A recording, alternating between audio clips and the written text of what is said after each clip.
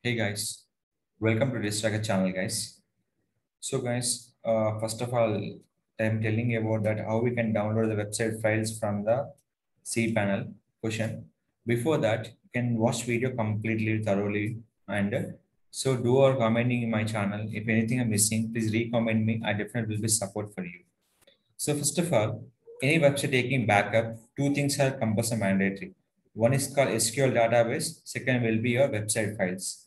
Any cPanel, the website file will be stored on the file manager. Database will be given by the PHP MyAdmin. Two things compulsory you can download. First, we can go to the PHP MyAdmin. This file we can download fastly. So that is I can go to the PHP MyAdmin file. In this, what are the database will be here. Select the database option. Import nothing but file uploading, export nothing but downloading the your particular SQL database file here. So now we can go with the export option and download the quick option. Don't change any option. Select and download the particular option. So what are the option will be select? Select the particular option and download it. So just you can put it on the select here. Select the export option and download it. So click for export. What are the files will be have?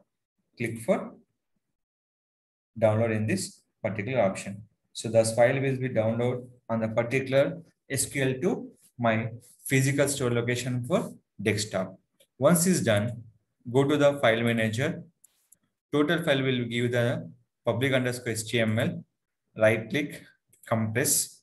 What are the website name here? Just mention as your name before. Convert in GIF file and click for download. So first you can download this file into only download by cPanel. After downloading to your physical storage location, like your desktop option will be, you can download. So it is now we can go into the download process going on. SQL already done, it will be done. So right click for download option. Just 38.2 MB file will be download on your particular desktop. That is the total file will be backup. If you want backup the mail also, this is the mailing information you can download by the mail things. So only website files you can download. One is a public underscore HTML file you can download and a PHP MyAdmin SQL database we can download from the cPanel. These two files, your backup will be daily updating files on your website. You can easily download from the here. So these two files very important, your website backups. One is the public underscore HTML. Second will be option name is called PHP MyAdmin. Don't forget, once it's done, immediately can log out on a particular cPanel option.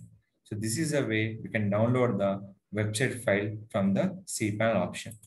So guys, if you have any question, any query, any kind of problem you're facing on cPanel, you can always contact through my channel. I definitely will be support.